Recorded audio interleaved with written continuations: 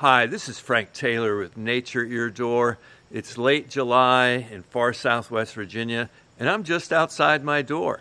This is my favorite kind of episode to shoot because it brings back the core of my channel, which is sharing about nature that you find, well, right outside your door. So last night I was actually out with my granddaughter looking for toads that we often find around the house that are attracted by porch lights and window lights for the insects that show up there. Well, instead of finding toads, we were finding pickerel frogs. So this episode today is to share about pickerel frogs and what we learned about them. Right here in your backyard, you never know what you're going to find.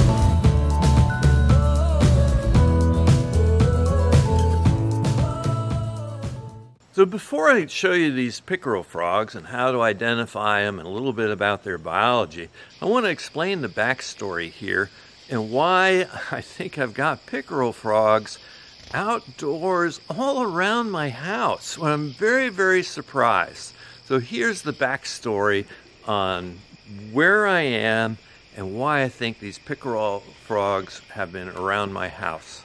So just to give you perspective, this is my house. You can see a big open area down there, trees far away. And this is the closest body of water to my house. And yet, the pickerel frogs, I wasn't finding them around the pond here. I'm finding all the pickerel frogs around my house. So the common frog species here in my area are green frogs and bullfrogs. And where I find them, it's always on the margins of ponds. And they will feed along those margins, but they always seem to be at least one jump away from the water. So they're very tightly tied to the riparian habitat in the immediate vicinity of the water where they'll go to escape. So the very, very interesting thing to me about these frogs is that they will go to forage a considerable distance from the water. And so these guys acted just like the toads, which of course have a much more terrestrial lifestyle than frogs do.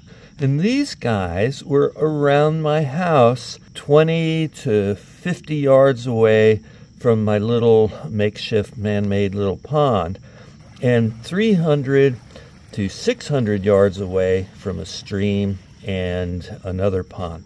So I was really, really amazed to find how they foraged so far away from a water source. Very, very surprising to me. When I was doing my research, I finally found a reference to this in a North Carolina wildlife report on pickerel frogs, and they discussed how far they would also move from water sources. So, after considerable effort, I was able to catch one of these very active pickerel frogs and also this second very small pickerel frog.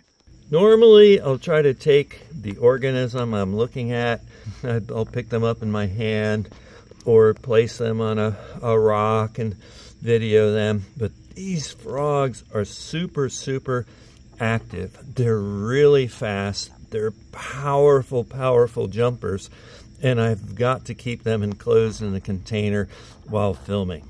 I had never seen a pickerel frog up close before, and when I saw this one, at first I thought it must be a leopard frog. But after looking at the maps of distribution and learning more about leopard and pickerel frogs, I figured out that this was, in fact, a pickerel frog.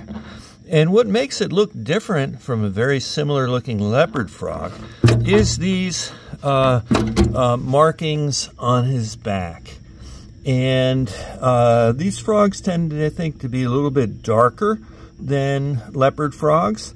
And you can see that the markings on his back are organized into very distinct rows, where on a leopard frog, the markings are more scattered. And you can see that these markings are very much rectangular shaped rather than round shape. So rectangular shaped markings in distinct rows rather than round spots scattered define this as a pickerel frog. Pickerel frogs have a very clean white underside, and in the backs of the legs and the corners you can see a bright yellow, and I was able to grab onto them for a bit and manipulate them a little bit and see that yellow between his legs. That's also the telltale sign that this is a pickerel frog rather than a leopard frog. You can see how small the other pickerel frog is compared to this more or less adult stage. And so this is why I believe with these very small early frogs that those tadpoles that are in that pond right now are in fact pickerel frog tadpoles, and some of the tadpoles are beginning to develop and create legs, and so they'll come out as very small frogs. So here I did a quick quick dip in the pond just to show you some of these tadpoles up close. A couple of them are just starting to get legs on them, like this one here, who's very, very active. So these are going to emerge as pretty small frogs. I can't identify these positively. I'm assuming by the size of the pickerel frogs that I'm finding around this pond and around my house, and the size of these guys, that these are most likely pickerel frogs. So this is circumstantial evidence. I have not been able to ID these with certainty. I'm making some assumptions, and we'll keep watching these and see what happens over time and see what adult features these tadpoles start to develop. All right, everybody, back to the pond. And once they emerge from the water and become terrestrial and live on land, these frogs will take 3 to 4 years to mature into the adult stage. So these frogs have glands on their backs, and when they're upset, when they're stressed, or feel they're in danger of being eaten, they'll release a toxin across there. And this toxin could potentially be irritating to people's hands, so if you ever picked one up, make sure you don't put your hands in your mouth or in your eyes, because you may get a distinct burning sensation. They're not terribly toxic to humans, but they are toxic to other amphibians and reptiles or organisms that might eat them.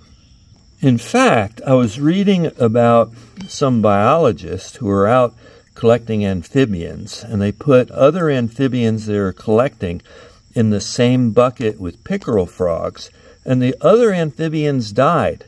And so this secretion they release when they're disturbed can be very, very lethal to other salamanders and other frogs, and actually kill them by contact with them in the same container. So I'm going to send these guys off, and I'm right here next to my little pond, and I want you to see what powerful jumpers these guys are and how fast they can go. And I'm going to let them go right here by the water and see what they will do. You want to take off, big guy? Do you want to go in the woods, or you want to go in the water? Let's see what this guy does.